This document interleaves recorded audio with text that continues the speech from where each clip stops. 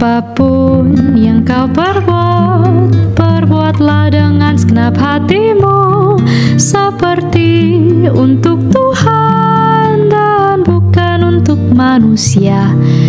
Kerjakan dengan setia apapun yang ia percayakan, mahkota kehidupan ia janjikan, ia janjikan,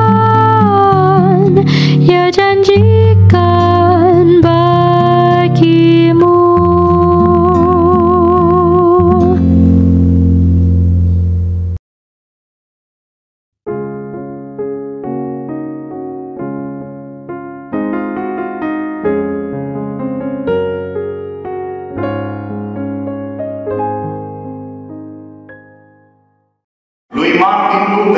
Jean Calvin, Ulrich Zwingli, Henric al VIII-lea, lipsitului de Evlavie împărat, și celor adunați împreună cu ei, și tuturor ramurilor protestante, anatema! Anatema! Anatema! Anatema! Not all Eastern Orthodox call down God's curse on Protestants in their worship services, but all do embrace the Second Council of Nicaea. If anyone rejects any written or unwritten tradition of the Church, let him be anathema. Anathema to those who do not venerate the holy and venerable icons. Anathema to those who say that the making of icons is a diabolical invention and not a tradition of our holy fathers. Despite anathematizing Protestant-sounding ideas in the 8th century, Eastern Orthodox insist the Protestant claim that the Scriptures alone are infallible is a 16th century heresy. For being severed or rent away from the Westerns, and consequently being absolutely rejected by the whole Catholic Church and convicted, they're manifestly heretics, and the chiefest of heretics. Eastern Orthodox insist theirs is the historic Church, with demonstrable apostolic succession. They say their patriarchs have a charisma of office to maintain the faith and sustain the infallibility of their church. That narrative is challenged by the story of Cyril Lucaris, or as he is known in the West, Cyril Lucaris. He was the 17th century ecumenical patriarch of Constantinople and was credited with publishing a confession of faith that sounds very Protestant. We believe the authority of the Holy Scripture to be above the authority of the Church. To be taught by the Holy Spirit is a far different thing from being taught by a man. For man may through ignorance err, deceive and be deceived, but the Word of God neither deceives nor is deceived, nor can err, and is infallible and has eternal authority. We believe that the most merciful God has predestined his elect unto glory before the beginning of the world, without any respect of their works, and that there was no other cause to this election but only the goodwill and mercy of God. We believe that man is justified by faith and not by works. But when we say by faith, we understand the correlative or object of faith, which is the righteousness of Christ, which, as if by hand, faith apprehends and applies unto us for our salvation. This we say without any prejudice to good works, for truth itself teaches us that works must not be neglected, that they are necessary means to testify to our faith and confirm our calling, but that works are sufficient for our salvation, that they can enable one to appear before the tribunal of Christ, and that of their own merit they can confer salvation. Human frailty witnesses to be false, but the righteousness of Christ, being applied to the penitent, alone justifies and saves the faithful. We permit those that so desire to have icons of Christ and of the saints, but the worship and service of them, as being forbidden by the Holy Spirit in sacred Scripture, we reject, lest we should forget, and instead of the Creator and Maker, adore colors and art and creatures. Lucaris was patriarch off and on for another 9 years after the publication of the Confession. He was eventually martyred by the Sultan in 1638, and his body dumped in the Bosphorus. 3 months later, his successor called a council in Constantinople to anathematize both him and his confession. To Cyril, surnamed Lucaris, who in the title of his lawless chapters slanderously alleges that the whole Eastern Church of Christ thinks as the Calvinists do. Anathema! To Cyril, the new iconoclast and worst of all. Anathema! Lucaris and his confession were condemned again at another council of Constantinople in 1642, and the Synod of Yaxi in the same year. They said those who supported the confession were to be treated as heathen and publicans. And let them be subject to an internal anathema, and excommunicated by the Father, the Son, and the Holy Spirit, the only God, one in nature, both in the present life and in that which is to come, and cursed, and unforgiven, and unabsolved after death, and partakers of eternal punishment. For decades, the consensus seemed to be that Lucaris was the author of the confession that bore his name, but that tended to undermine Eastern Orthodox claims for apostolic succession. In 1672, Patriarch Dositheus of Jerusalem called a new council. It declared, the Eastern Church never regarded Cyril as being as the Calvinists claimed, or ever admitted the confession to be his. Dositheus hadn't even been born when Lucaris died, but he and the council declared that it had always been understood that Lucaris had denied authorship, and the earlier councils had anathematized him only because he had neglected to do so in writing. They provided excerpts from his sermon. It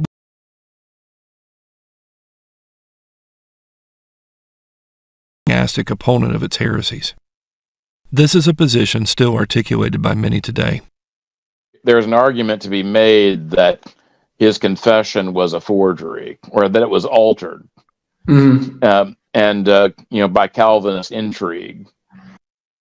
In the year 2009, the Patriarch of Alexandria declared Lucaris a saint, and in 2022, the Ecumenical Patriarch did the same. So the question confronts us.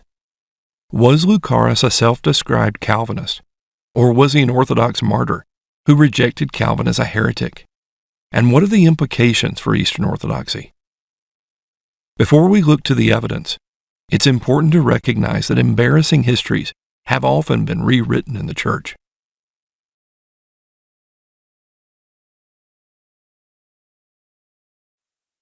The 4th century Bishop Eusebius of Caesarea said that Constantine was baptized at Nicomedia, a city in modern Turkey, just before he died in the year 337. Eusebius personally knew Constantine and wrote his account less than 2 years after Constantine's death. His story was confirmed by Ambrose, the 4th century Bishop of Milan, who records that it was only in his final hours Constantine was freed from all his sins by the grace of baptism. The 5th century church historian Sozomen likewise said, his illness, however, increased, and he went to Nicomedia and was initiated into holy baptism. The same story is told in numerous other sources. The problem in all this is that the Bishop of Nicomedia was another Eusebius, who was the leader of the Arian heresy. He had called the synod that had overturned Arius' excommunication, and it was this that precipitated the Council of Nicaea in the year 325. At that council, he signed the creed, but he refused to sign the anathemas, insisting Arius had been misunderstood. He was exiled by Constantine for 3 months, but he worked with Arius to reword their teachings and convinced Constantine to return them to office, while exiling their opponents, including Athanasius.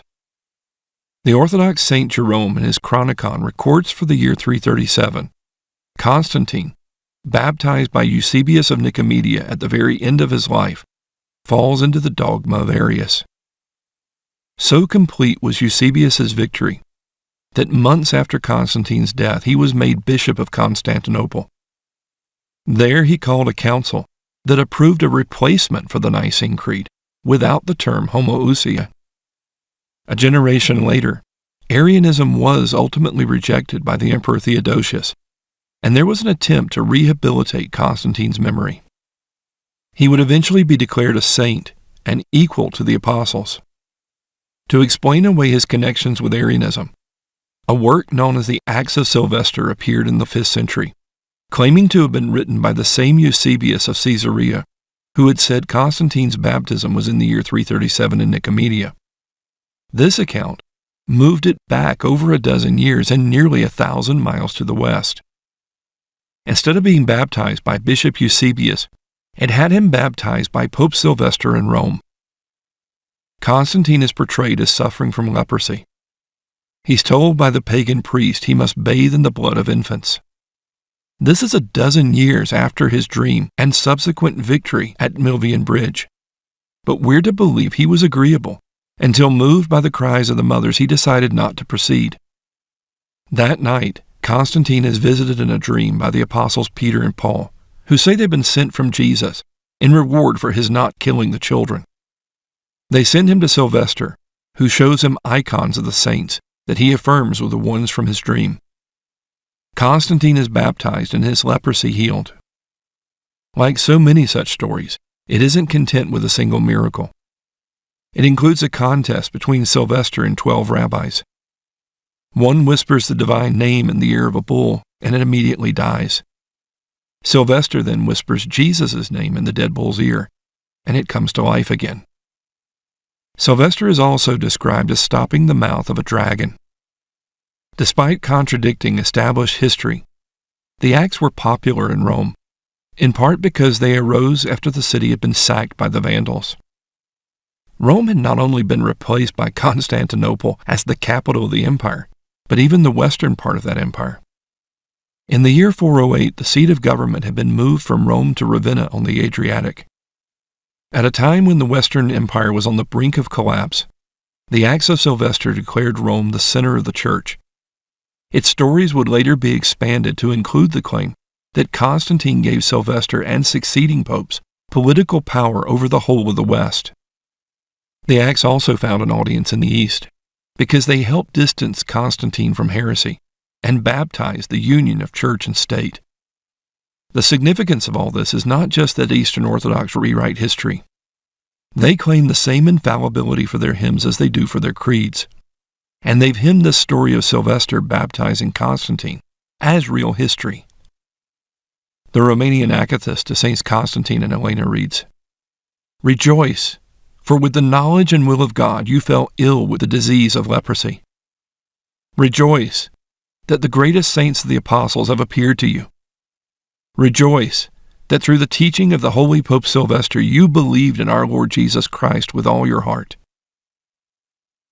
The Serbian version reads, "Rejoice, because through the teachings of the holy Pope Sylvester you believed in our Lord Jesus Christ with all your heart."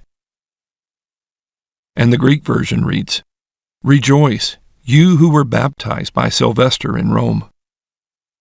What Eastern Orthodoxy hymns contradicts not only numerous histories, but also numerous saints. It's based on a demonstrable fraud, the Acts of Sylvester. But now that it's been hymned, this trumps all the evidence, because the Church declares itself infallible. Please keep all this in mind now, as we turn back to the history of Cyril Lucaris.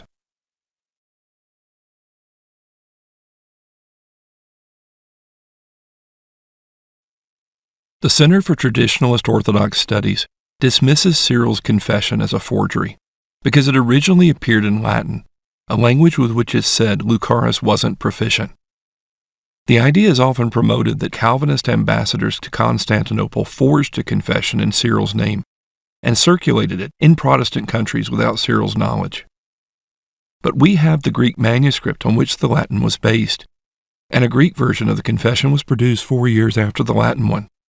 It circulated throughout Constantinople during Cyril's lifetime. The fact that it was published in Geneva is often said to lend weight to it being the fruit of Calvinist intrigue.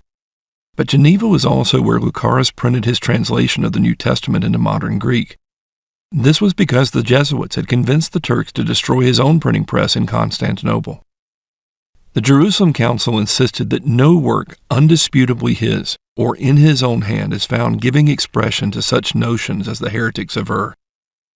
But along with the original Greek manuscript of the Confession, we have a copy with this attestation. This copy agrees with the original written in my own hand. Let no one have any doubts.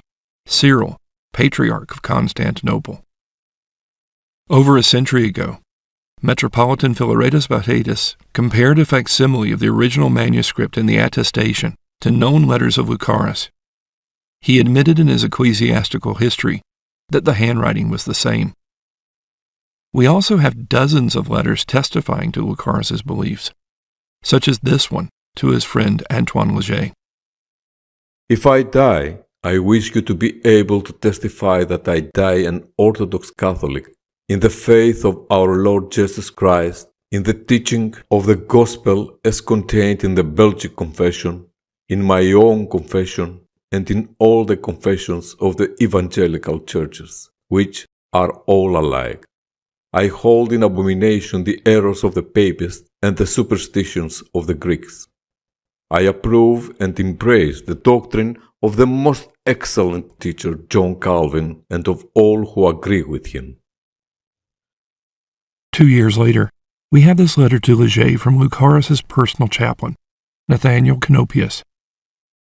I will translate the Belgic Confession into Greek as well as the one written by the late scholarly and wise Master Calvin, and I shall send them to you for printing, in order that our people shall also be able to learn God's truth and how they should believe, because you know how darkened their minds have become. So on the one hand, we have the Jerusalem Council telling us there is oral tradition, that Cyril affirmed with an oath that he was not the author of the chapters. While on the other hand, we have autographed copies and numerous letters telling us otherwise. Just as with the attestation on the manuscript of the Confession, the signatures on the letters match signatures on undisputed letters from Lucaris. The suggestion's been raised that he was telling the Protestants one thing, while telling the Orthodox another. The Confession was published under his name. Okay. However, there is historical record that he orally disowned it on more than one occasion. The shock is that apparently he never disowned the Confession in writing. However, if it does come from his pen, as some think, then we're left with the problem of his other theological writings, which are not Calvinistic and which directly contradict the Confession of Faith that supposedly he wrote. Interesting. It should be noted that sermons preached by Josiah Trenholm as an Orthodox priest in 1993 would be very different from the ones he preached just a year earlier as a student at a Presbyterian seminary. The funny thing about the sermons cited by the Council of Jerusalem was that none of them specified the year in which it was preached, and the book from which they were copied no longer seems to exist. Lucaris had been patriarch for 20 years in Alexandria and 9 years in Constantinople, all prior to the Confession's publication. He had served temporarily as ecumenical patriarch 17 years prior, and had preached in Constantinople even earlier. We're being told to believe any contradictory sermon from any date means he couldn't have written the Confession. Besides not specifying years, many of the sermons cited by the Council don't actually contradict the Confession. This excerpt is offered against his second chapter. As none can sail across the sea without a boat, so thou canst not steer through this world and its billows and escape them without a boat, which is the Church of Christ. Many endeavor to sail across it. Such are the impious and all the heretics, who are not within the Church of God, but they are all drowned. When God made the ark, all that were within escaped, while those that were without perished. The Church of God is this ark. Since Lucaris acknowledged that the Church has authority, the Council believed this proved the Confession a fabrication. But this is a straw man. Remember, the Confession doesn't deny the authority of the Church. Rather, it says we believe the authority of the Holy Scripture to be above the authority of the Church. In the same way, the Council appealed to Lucaris saying faith without works is dead. But remember, the Confession says works must not be neglected. Some real contradictions were presented, We just have no idea in which year they were actually written. Lucaris clearly didn't begin his ministry as a Calvinist. In 1612, he wrote to the Dutch Protestant minister Johannes Otenbogaert. He said his church always remains the same, always keeps and preserves untainted orthodoxy. But as Lucaris read Reformed books, he began to realize that many of the traditions he'd been taught didn't really go back to the apostles. 6 years later, he wrote to a former Catholic archbishop who now professed Protestantism.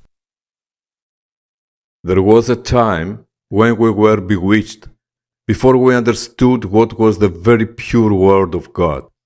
And although we did not communicate with the Roman Pontiff, we abominated the doctrine of the Reformed churches as opposed to the faith, in good truth, not knowing what we abominated.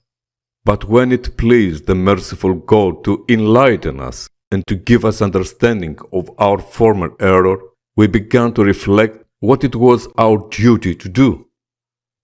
Leaving the Fathers, I took for my guide Scripture and the analogy of faith alone. At length, through the grace of God, because I discovered that the cause of the Reformers was the more just and more in accordance with the doctrine of Christ, I embraced it. I can no longer endure to hear men say that the comments of human tradition are of equal weight with Holy Scripture.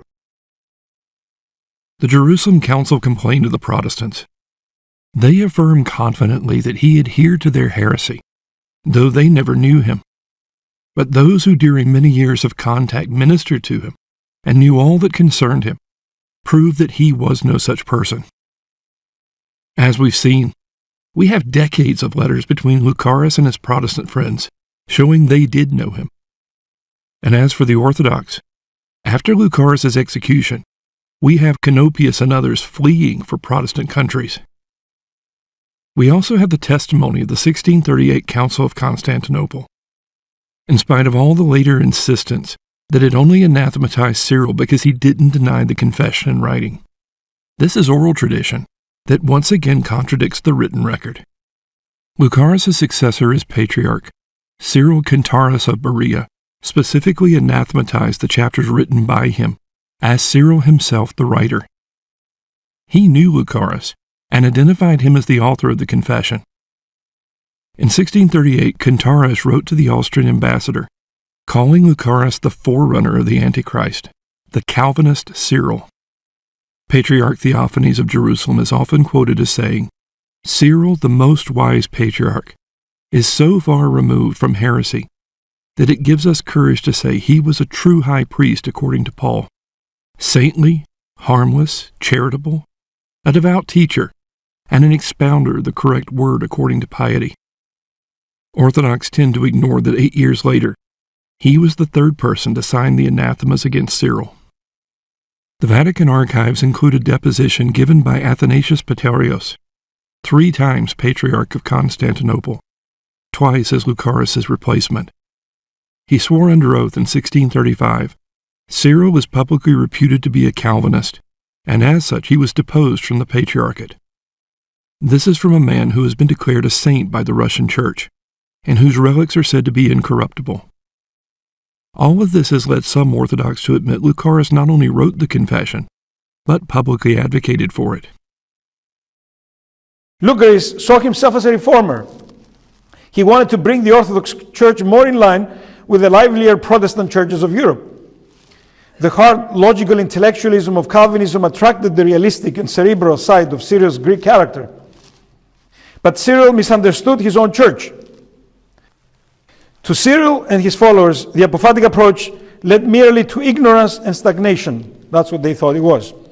He could not appreciate the sustaining force of tradition. The problem for Archpriest Papa Giorgio is that not only does this call into question the charisma of office, but the Council of Jerusalem explicitly said Lucaris didn't write the confession and was known by the Orthodox as no Calvinist. In the year 2016, the Pan-Orthodox Council said the 1672 Jerusalem Council was led by the Holy Spirit and is of universal authority, just like the ecumenical councils. To admit Lucaris wrote the confession and publicly promoted it is to admit the Eastern Orthodox Church is fallible, not just in its hymns, but even in its councils. This is all exacerbated by Lucaris having been declared a saint by the Patriarchs of Alexandria and Constantinople. The 1672 Council of Jerusalem denied he was a Calvinist, but they specifically said, "Him we regard not as a saint, but as a wretch, and as having no part with Christ." So people are now venerating the icon of the man who denounced the veneration of icons, and who was declared no saint by a council of supposedly universal authority. Instead of a Calvinist conspiracy, what we really have is an Orthodox one.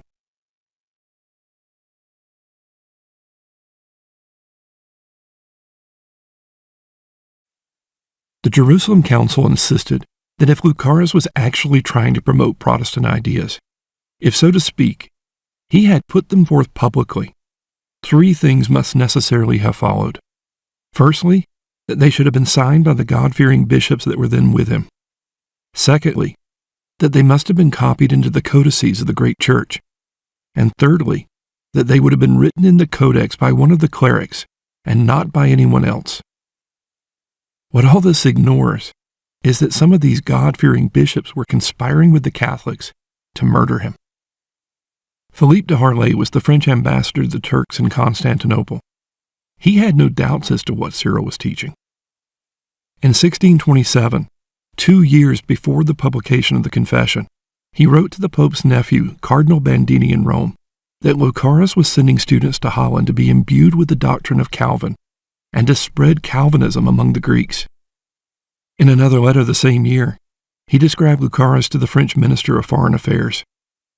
He was no sooner established than he began to spread the miserable doctrines of Calvin.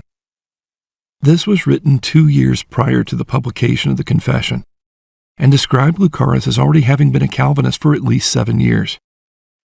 In the archives of the Vatican's Congregatio de Propaganda Fide, we have references to Lucaris' Calvinism going back to 1623.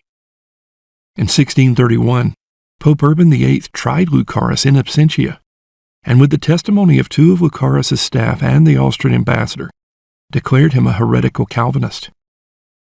The Catholics conspired with Lucaris' enemies in the Orthodox Church, and de Harlay documents the massive bribes they paid to the Turks trying to depose him.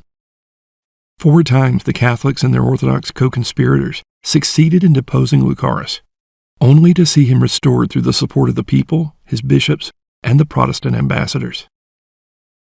The last 3 times, he was replaced with Cyril Lucaris. Like the other Cyril, he was a native of the island of Crete, but he was also a graduate of the Jesuit college in Constantinople and strong supporter of Rome. The Austrian ambassador reported on one of the depositions in 1635. At that time, Lucaris was confined for 6 days in a secret place, completely in the power of the new Patriarch. One day, in my presence, a metropolitan suggested that Lucaris' drink should be poisoned, or else, so that he never again gets to the Patriarch. His eyes should be put out. Both Lucaris and the ambassador feared the people's reaction. Instead, they devised a plan to have him captured on his way to exile by Maltese pirates, or Christian corsairs as they called them. Lucaris would then be taken to Rome to receive a heretic's reward. They could claim innocence. The ambassador made the arrangements, but Lucaris lacked the necessary funds. Soon after, a metropolitan came to me in the Patriarch's name and told me that he wanted to put Cyril Lucaris on a cheaper ship. He asked me for the promised letters and patents, so that no harm would befall the metropolitan, the shipmen, and Turks through the ships of the Christian corsairs. Lucaris' delays allowed the plot to be discovered, and instead of Lucaris being sent to die in Rome, Lucaris was exiled by the Turks, and Lucaris was made patriarch for a 5th time. Lucaris escaped exile, and on March 25, 1637, he petitioned Rome for financial help in deposing Lucaris to free her Eastern Church from Calvinism. We not only have Lucaris saying this, but his petition was supported by another, signed by 19 other Greek clergy. The signers included Theophanes of Phanarius, Benjamin of Paranasia, and others who would later anathematize Lucaris at the 1638 Council of Constantinople. Remember, a generation later, the Council of Jerusalem insisted the Eastern Church never regarded Cyril as being such an one as our adversaries allege, or ever admitted the chapters to be his composition. The Catholics sent the requested funds, and one of Kantaris's chaplains delivered a bribe along with accusations that Lucaris was conspiring with the Cossacks against the Turks. Kantaris was returned to Constantinople and installed a third time as Patriarch, while Lucaris was put on a ship, supposedly for exile. Instead, when the ship was at sea, they strangled him and threw his body into the Bosphorus. 3 months later, Kantaris called a council to anathematize Lucaris in his confession. The Austrian ambassador records that Kantaris signed a Catholic statement of faith to secure Rome's continued backing. Few Orthodox today seem to recognize how much influence Rome had at that time among its clergy. Nearly 2 decades later, Ecumenical Patriarch Parthenius III would denounce the confession of Peter Magilla as too Catholic. But in 1640 he wrote to Pope Urban VIII, "To your blessedness I render all due obedience and submission, acknowledging you to be the true successor of the leader of the Apostles, and the chief shepherd of the Catholic Church throughout the whole world.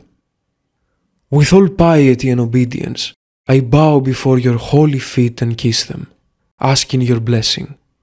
For with full power you guide and tend the whole of Christ's chosen flock."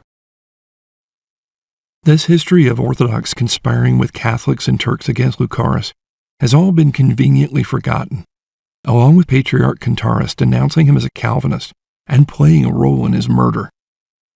That conspiracy has given way to a more modern one meant to make the man martyred by the Orthodox into a martyr for them.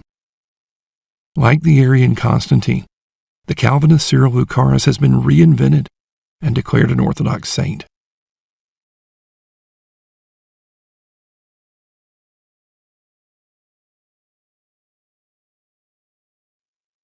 Metropolitan Callistus Ware said Lucaris was possibly the most brilliant man to have held office as Patriarch since the days of St. Photius.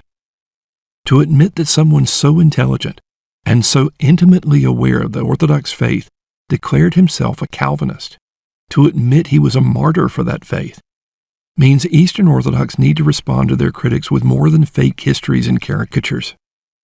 We document the issues more fully in another video on this channel. But the simple reality is that what they call orthodoxy isn't the faith of the early church, and what they call Calvinism, it's simply tradition understood in the light of the scriptures, rather than by oral traditions that keep changing. In spite of all the East claims, ours is the historic faith of the church. Like Athanasius and Jerome, Protestants don't receive the apocryphal books among the canonical scriptures. We have the same view of icons as the Synod of Elvira, that took place 2 decades before Nicaea. There shall be no pictures in the church, lest what is worshipped and adored should be depicted on the walls. Like Tertullian around the year 205, we firmly agree Mary was a virgin before Jesus' birth, but not after.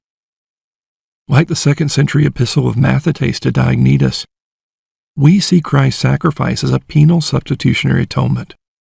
He wrote, "Oh, the sweet exchange! Oh, the inscrutable work! Oh, the unexpected benefits that the lawlessness of many might be hidden in one righteous man, while the righteousness of one might justify many lawless men." And like Irenaeus, we recognize that many, when they are confuted from the Scriptures, they turn round and accuse these same Scriptures as if they were not correct, nor of authority, and that they are ambiguous, and that the truth cannot be extracted from them by those who are ignorant of tradition. For they allege that the truth was not delivered by means of written documents, but orally. At the end of his confession, Lucaris asked the question, "Ought the sacred scriptures to be read in the common language by all Christians?" His answer was a resounding yes. The Council of Jerusalem, which is said to carry universal authority, answered the same question very differently. Ought the sacred scriptures to be read in the common language by all Christians? No, they should not be read by all, but only by those who with fitting research have inquired into the deep things of the Spirit, and who know in what manner the divine scriptures ought to be searched, and taught, and finally read. But to those who are not disciplined, or who cannot distinguish, or who understand only literally, or in any other way contrary to the orthodoxy what is contained in the scriptures, the Catholic Church, knowing by experience the damage that can cause, forbids them to read. Lucaris had the Bible translated into more modern Greek. His successor burned all the copies he could find. Because Eastern Orthodoxy insists the average person doesn't need to study the scriptures for themselves. They have the church to tell them what's true. Constantine was baptized by Sylvester, no matter what Ambrose, Jerome, or anyone else ever said. The church has hymned it, and the church insists it's infallible. Lucaris was declared no Calvinist by a council of universal authority. This supposedly trumps the confession bearing his attestation and signature, all his letters, and all the letters of his Catholic and Orthodox enemies, because oral tradition and the consciousness of the church have spoken. The simple reality is that the church isn't infallible. In the same way it would later lie about him, Lucaris found it was lying about the historic faith. Oral tradition, church fathers, and even supposedly ecumenical councils have all contradicted one another. But he discovered there is a standard that does not contradict, a standard that is undeniably apostolic, and a standard that presents a Jesus far more glorious and far more loving than he had ever imagined before. A Jesus for whom he was not afraid to fight Rome, the Turks, and even his own countrymen. A Jesus for whom he willingly became a martyr. We believe the authority of the Holy Scripture to be above the authority of the Church. To be taught by the Holy Spirit is a far different thing from being taught by a man. For man may through ignorance err, deceive and be deceived, but the Word of God neither deceives nor is deceived, nor can err, and is infallible and has eternal authority.